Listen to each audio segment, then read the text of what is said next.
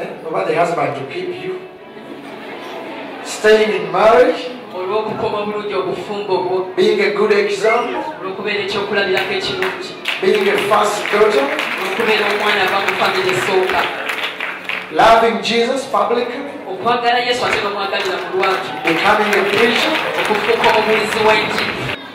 So, ladies and gentlemen, all the way from Covenant Nations Church,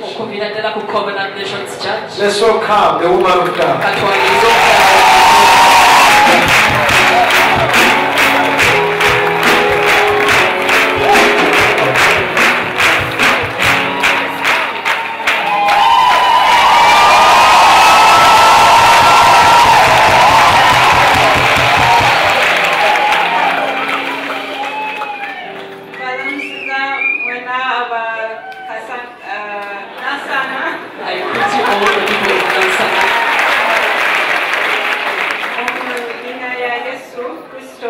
In the name of Jesus Christ, I'm going to request you. Please pardon my Luganda. You allow me to speak in English.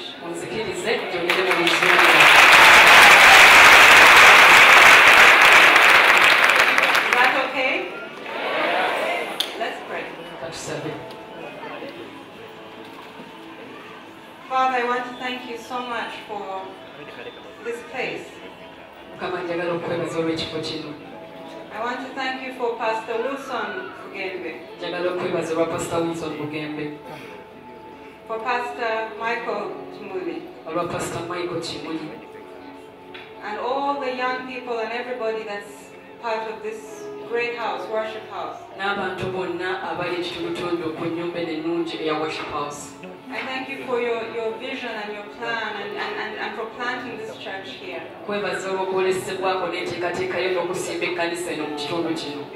Because when you planted this church, you didn't just see the people here, but you saw generations that are yet to come.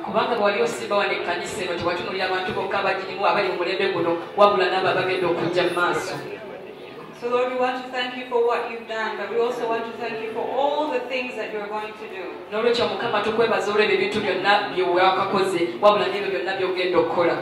We thank you, Lord, that you see the end from the beginning. And that in the life of one young boy who didn't think that there was any hope for him, who had lost all hope in the world, but when he found you, you changed his story. And now you're using him to change the stories of other people. So Lord, we bless you. We thank you, Lord, that you're not done with us. You're not finished with us. And it doesn't matter where we are today. We can be at the lowest point in our lives today. But if we just meet you today, tonight, you can change the rest of our story. So I invite you, Holy Spirit, to come and move in this place. You know where everybody is in their journey. May you touch every one of us at our point of need. And let this be the first day of the rest of our lives. In Jesus' name, amen.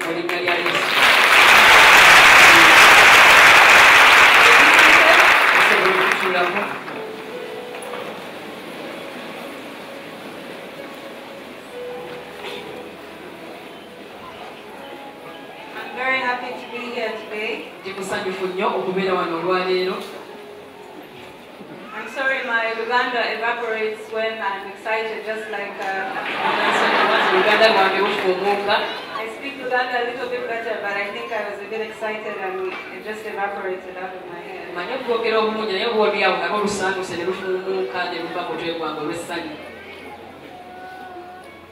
I'm very happy and honored to be here. I want to for his introduction. Nebaza Pastor Wilson olw'ennyanjula egyanyanjuddemu. Because I didn't know that he had prayed. I didn't know that he had prayed that I would come here. When I met him, he had come to CNC, to our church, at a conference that we had, a youth conference called Born Free. When namusisinkana yaze mu conference ye waffe ku church nga samanya nti yasaba essaala yonna okubanga tusisinkana tutuuka ab'omukwano. And he came and he ministered to the young people, and they were very excited, and then we were able to have a time to meet after that. And I was very happy to meet with him because I know his story, but then as we met, he shared with me his story in detail, and I was really, really amazed and really touched at how faithful God is.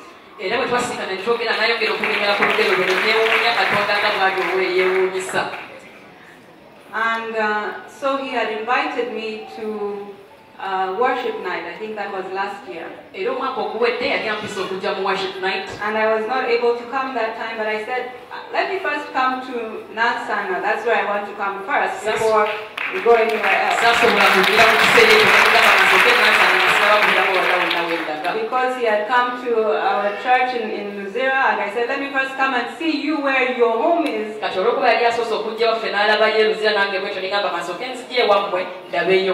Before I come to an outreach or one of those worship nights. So I'm very happy to be here today.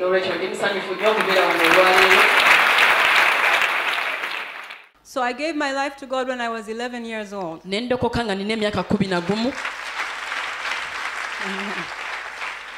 I knew that I would follow God and serve God and do whatever he wants except to be a preacher. And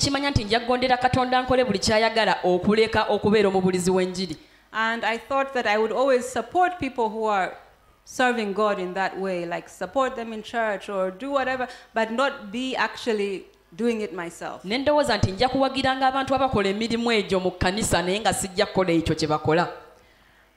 And I grew up and I stayed with the Lord, and I grew up and I got married, and I finished school, I got married, I worked, I got married, I had children.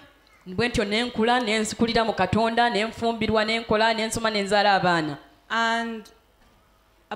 in about 2005, I started having this same vision. Every night I would have this vision for about a year. And I would see the same thing, and it was an image of Africa, the continent of Africa. And Africa was dark. And I would hear a voice that would say, out of what was called darkness will come a great light.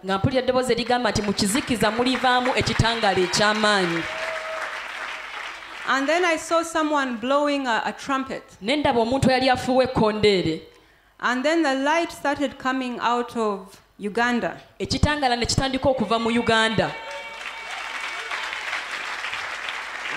And it started as a very, very small light. And then it started growing bigger and bigger and bigger.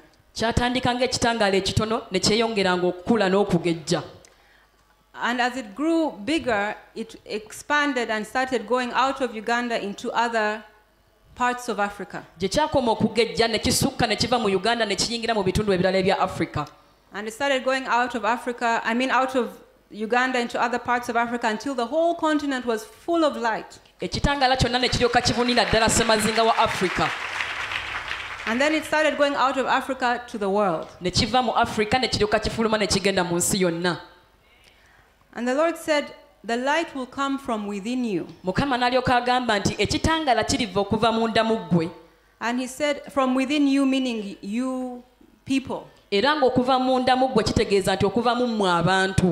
And he said, just as a life is changed from the inside out, he said Africa will be changed from the inside out. And he said, you are always looking outside of yourself, looking to other people to be your light. N'agamba nti buli lunaku tubeera nga tutunulira abalala okubeera ekitangaala kyaffe. And you go to other countries and you go to other places and you're looking to others to be your light. Tugenda mu bifo ebirala ne mu bantu abalala ne mu nsi endala nga tubanoonya okubeera ekitangaala kyaffe. But he said the light is inside you. Naye n'agamba nti ekitangaala kiri munda mu ggwe. And as that light shines brighter, era ng'ekitangaala ekyo gye kikoma okweyongera okwaka, it will go out to other nations. kijja kufuluma kituuke ne mu mawanga amalala. So I asked him, I said, Lord, why is the light coming out of Uganda? Is it because I am Ugandan and you're talking to me? Ne mubuuza nti lwaki ekitangaala kino kiva mu Uganda lwakuba ndi munnayuganda era nga ggwe oyogera nange. And he said, no, Uganda is the heart of Africa. N'agamba nedda wabula Uganda gwe mutima gwa Africa. And he said, just as the light comes from the heart, when the heart is transformed, nti ng'ekitangaala bwe kiva mu mutima ng'omutima gumaze okukyusibwa, the life is transformed. obulamu bukyusibwa. When Uganda is transformed, N'olwekyo Uganda bw'ekyusibwa, Africa will be transformed. ne Africa bw'etyo ejja kuba ekyusiddwa. So my last question to God was, who is that person blowing the trumpet? Ekibuuzo kyange kye nasembayo okubuuza Katonda kyali nti ani oyo afuuwa ekkondeere? And he said, you are the one blowing the trumpet. N'aŋŋamba nti ye ggwe ali mufuuwa ekkondeere. And I was very surprised, and I didn't understand what God was talking about. Bwentyo ne neewuunya nnyo kuba nali sitegeera Katonda kiki kye yali ayogera. And I tried to ignore that voice for about a year. Ne ngezaako okuzibikiriza eddoboozi eryo okumala ng'omwaka mulamba. And in 2006, I was attending a conference somewhere. Era mu 2006 ninako we nali mu conference. And the Lord said, you're either going to follow me Katonda n'agamba nti ojja kusalawo ngoberere and follow my path, ogoberere ekkubo lyange, or you're going to go your own path. oba si ekyo ogenda kukwata eriryo wekka. And so that day I made a decision to follow God's path, not knowing where it was going to go. Olunaku lwe nasalawo okugoberera ekkubo lya Katonda nga simanyi wali gye ligenda kunkomya. And so it's a long story, but to cut a long story short, Mu bufunze the church started in our home. Ekkanisa n'etandikira ewaka waffe. Was in our home for 3 years. Okumalira ddala emyaka 3 nga tugirina ewaka.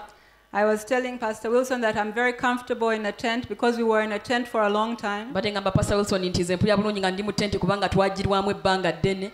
Until we were able to have a physical structure that we are in today. Okutuuka lwe twakizimba ekizimbe era mwe tuli paka olunaku lwaleero.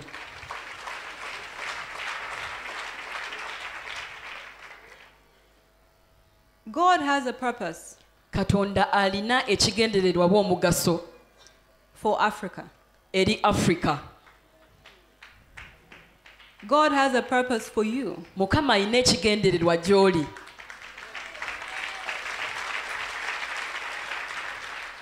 And as you fulfill your purpose in life, Era wakati mu lugendo lwo lw'okutuukiriza ekigendererwa kyo mu bulamu, Uganda fulfills its purpose. Uganda nayo bw'etyo eba etuukiriza ekigendererwa kyayo. And as Uganda fulfills its purpose, Era nga ne Uganda etuukiriza ekigendererwa kyayo, Africa fulfills its purpose. ne Africa bw'etyo etuukiriza ekigendererwa kyayo. And as Africa fulfills its purpose, Africa bw'etuukiriza ekigendererwa ekigiriko, it becomes a light to the world. efuuka ekitangaala eri ensi yonna. Now, many people don't think that there is any light in Africa. Kati abantu bangi abasinga balowooza nti mu Africa temuli kitangaala. And many people think there is no light in Uganda. N'abantu abasinga balowooza nti mu Uganda temuli kitangaala. And many people think there is no light in you or in me. Era abantu abasinga balowooza nti mu ggwe temuli kitangaala ne mu nze temuli. But what I want to share with you today Naye kye njagala okugabanako naawe olwaleero is that when you discover the light that is inside of you, kye kino nti bw'otegeera ekyo ekikulimu and you allow that light to shine, n'okkiriza ekitangaala ekikulimu okwaka, it will affect your family, it will affect your community, kijja kukoma ku maka g'ewammwe, kikome ne ku kyalo ky'ewammwe, it will affect your city, kikome ku kibuga, it will affect your nation, kikome ku ggwanga mw'oli. and your continent and the world. N'okwetoola Ssemazinga n'ensi yonna. So it starts with you. N'olwekyo kitandika naawe. And it starts with me. Era kitandika nange. Are we together so far? Simanyi oba tukyali ffenna. Okay. So the theme for this conference, for this meeting, N'olwekyo omutwe gw'olukuŋŋaana luno is from the book of Acts, chapter 16. guva mu bikolwa by'abatume 16. Acts chapter 16, verse 25. Ebikolwa by'abatume 16:25. And I don't know if we've been reading it Simanyi oba tubadde nga tujja or tukisoma we need to read it. oba twetaaga tukisome. But the story here Naye olugero oluli wano is of Paul and Silas. lukwata ku Pawulo ne Siira. And Paul and Silas are imprisoned, Bwe baali bali mu kkomera. not because of anything they've done, but just because of doing what I'm doing today. Baali tebalina musango gw'amaanyi gwe bali bakoze wabula baali bakola ekyo kye ndi mu kukola olwaleero. And doing what Pastor Wilson and Pastor Michael and others are doing. Nga bali mu kukola ekyo Pastor Michael ne Pastor Wilson kye bakola. And what you are doing, in this time, you could be put in prison for doing that. Naawe kyokola era nga mu kiseera ekifaanana bwe kiti basobola okukusiba. So they were beaten, their clothes were torn, Ne babakuba emiggo ne babayuzayuza engoye zaabwe. they were in pain, they were alone in a dark Nga bali mu prison. bulumi nga babasibye mu kkomera erisembayo mu kisenge eky'omunda ekirimu ekizikiza. They had chains on their feet, Baali babasibye enjegere ku bigere byabwe. and it was night, it was midnight. N'obudde bwali bwa ttumbi mu kiro. But in that time, in that very, very dark time, Naye mu kiseera eky'ekizikiza ekifaanana bwe kityo they were singing. baali bali mu kuyimba They were singing praises to God. nga bayimbira Katonda amatendo. And the other prisoners were listening to them. Abasibe abalala baali bali mu bawuliriza. So suddenly, Kati mangu ago someone say suddenly. Suddenly, in that very dark situation, mu mbeera efaanana bw'etyo ey'ekizikiza God moves. Katonda n'atambula. God moves in the midst of the darkness. Wakati mu kizikiza Katonda n'akitambuliramu. And there's an earthquake. Era ne wabeerawo okuyuguma n'okukankana. And the foundations of the prison are shaken. Emisingi gy'amakomera gyonna ne gikankana. The foundations are shaken and the prison doors open. Emisingi gy'ekkomera gikankana n'enzigi ne zeggula. And the warden, the prison warden who was, guarding them, when he sees the doors open, he thinks that they have escaped, but they are still there. Omukuumi omukulu n'alowooza nti engeri gy'enjuzi zaali zegguddemu nga n'ekkomera likankanye baali batolose naye baali bakyaliwo. So they preach the gospel to him. He receives Christ, him and his whole household, and they are baptized that night. Pawulo ne bamubuulira enjiri n'alokoka n'ennyumba ye yonna ne babatiza mu kiro ekyo.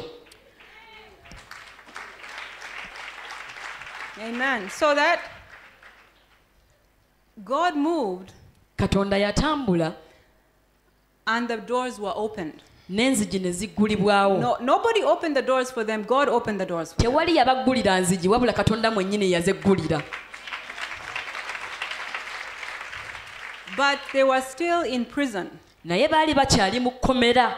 So the next morning, Kati ku makya the judge or the authority now says, you can be released. ab'obuyinza ne balyoka bagamba nti mubasumulule mubate. Now Paul, for his own reason, says, Kati Pawulo olw'ensonga ze n'agamba he says, you imprisoned us unjustly, nti mwatusiba mu butali bwenkanya and now you want us to go quietly. kyokka mwagala tufulumire mu kasirise. Unless you come and release us, we are not going to go. N'olwekyo okuleka nga muzze ne mutusumulula mu lwatu tetujja kufulumawo wano. And that happens and they are released. Ne bibaawo byonna nga bwe byabaawo ne babata ne basumululwa. But as I was reading this, just trying to see what the Lord was saying, what he was saying through this message today, Naye mba nsomamu nga nnoonya Katonda kyayogera okuyita mu bubaka buno olwaleero. I saw a number of things. Nendaba ebintu ebimu. First is that there was a spiritual move, or there was a spiritual breakthrough. Ekisookera ddala nti waliwo okutambula kw'omwoyo omutukuvu obwa Katonda. Before the natural breakthrough. Nga tewannaba kubeerawo okulabisibwa mu mubiri okw'okusumululwa. The spiritual breakthrough preceded the natural breakthrough. Okusumulula mu omwoyo kwe kwasooka eby'omubiri nga tebinnalabisibwa. And the spiritual breakthrough happened because they were praising God in the midst of a dark situation. Era okusumulula kw'omwoyo kwatuukirira olw'okuba nti bali batendereza Katonda mu kizikiza. So there was a spiritual move. N'olwekyo waliwo okutambula mu nsi y'omwoyo. And then after that, even the natural moved. Oluvannyuma n'eby'omubiri ne biryoka bisumulwa ne bitambula. So God had opened first, He had opened the doors through a move of God. Okusookera ddala Katonda yasooka enzigi n'azisumulula okuyita mu kutambula kwe. And then He influenced the authorities to release them. Oluvannyuma n'akoma ku byabali mu bw'obuyinza nabo ne babasumulula. But there was one last thing that I saw. Naye waliwo ekintu kimu ekisembayo kye nalabye. Paul and Silas had to get up and walk out. Pawulo ne Siira bali balina okuyimirira basobole okufuluma mu kkomera. Even if God had shaken the prison and opened the doors, newankubadde Katonda yali anyenyeza kkomera era naggula n'enzigi. And the magistrates had said, "You are released." Era n'ab'obuyinza ne babagamba nti musumuluddwa. Paul and Silas had a choice whether they were going to stay in prison or get out. Pawulo ne Siira bali balina okulondawo ne basalawo okusigala mu kkomera oba okutambula bali fulume. Africa, and I'm just going to begin with that, and then I'm going to. Africa was, our history is very much like those prisoners. Ebyafaayo byaffe mu Africa bifaananako nnyo ng'ebyabasibe abo. We have been bound by many things. Ebintu bingi nnyo ebitusibye. As Pastor was talking about witchcraft and idolatry. Pastor abadde ayogera ku kusamira ne ku bulogo. There were wars, we've had wars, we've had entalo, diseases, we've had epidemics, tulwadde n'endwadde, we've had bloodshed, we've had so many different issues. Wabaddewo okuyiwa omusaayi n'ensonga nnyingi ez'enjawulo. And in the midst of that darkest of our seasons, mu masekkati g'ekizikiza ekifaanana bwe kityo mu biro byaffe, people turn to God. People turn to God in deep seeking and searching for answers and for solutions and for help. Abantu bakyukira Katonda ne badda eri Katonda nga banoonya okuddibwamu n'obuyambi. My grandmother was an intercessor. Jjajja wange yali mwegayirizi. My grandmothers on both sides. Ku sayidi zombi bajjajja bange bali beegayirizi. And they would pray so deeply. Era baasabanga nnyo okugendako ebuziba. In the years when we had war in Uganda, they would pray, so they would intercede. Mu myaka bwe twabeera n'entalo mu Uganda beegayiriranga. And they would intercede that there would be peace in Uganda again. Nga beegayirira nti wabeerewo emirembe mu Uganda. And many other people, many other intercessors in this nation and beyond. N'abantu bangi ab'enjawulo mu ggwanga lino abeegayirira n'okusukkawo. And there have been great spiritual moves in Uganda and even around Africa. Era wabaddengawo okutambula mu nsi y'omwoyo mu Uganda n'okwetooloola Africa. Do you know that if you go to another country, you will not find this number of believers meeting together on a Wednesday night? Okimanyi nti kizibu okusanga nga weetoolodde Africa abantu abandi bwenkana bwe kati nga bazze kusaba ku Lwokusatu mu Africa. I don't want you to take this for granted and think that this is a normal thing. Saagala okitwale nga kya bulijjo kino. This is a move of God. Kuno kutambula kwa Katonda kwennyini. And God has been moving all over Uganda and all over Africa for a number of years now. Era Katonda abadde atambula mu Uganda n'okwetooloola Africa okumala emyaka egiwerako kati. Africa has the fastest growing church. The believers, the growth of the church in Africa is exponential. It's the highest growth in the world. Enkula y'ekkanisa mu Africa ekyasinzeeyo okuba ey'amaanyi ennyo okwetooloola ensi yonna. In other countries, churches are being turned into bars, into nightclubs. Mu nsi endala amakanisa gafuulibwamu amabaala oba we bazinira endongo. But in Africa, we don't have enough space for We don't have enough churches for people. People are worshipping under tents. naye ate mu kanisa amakanisa tegatumala abantu balina mu tenti. That is a move of God. Okwo kuba kutambula kwa Katonda. We are experiencing revival. Tuli mu kulaba okuzzibwa obujja. I remember just a few weeks ago I was in Nigeria. Weekend onotono emabega nabadde Nigeria. In Nigeria there was a huge crusade, not crusade, like a congress. They called it a congress. Era nga wabaddeyo olukiiko olw'amaanyi oba twandise congress. And in that meeting which I attended, there were about over 5 million people in just one meeting. Era mu meeting eyo mwe nabaddemu abaddemu abantu abasukka mu miliyoni 5. And the space was kilometers long. The structure was kilometers, like 5 kilometers by 5 kilometers. Era mwe twabaddemu abaddemu era nga kilomita 5 ku kilomita 5 wabadde wanene. And the place was full, and there was overflow in another place which was seating 3 million people. Era nga ne mu kifo ekirala we batudde abantu abatajja wano twabadde nga wali bawera miliyoni 3 ez'abantu. So altogether there were about 8 million people in that meeting. Omugatte gw'abantu ababaddewo mu lukuŋŋaana babadde abantu nga miliyoni 8. Now do you think that is a normal thing? Kati gwe olowooza nti ekyo kintu kya bulijjo? That is a move of God. Okwo kuba kutambula kwa Katonda.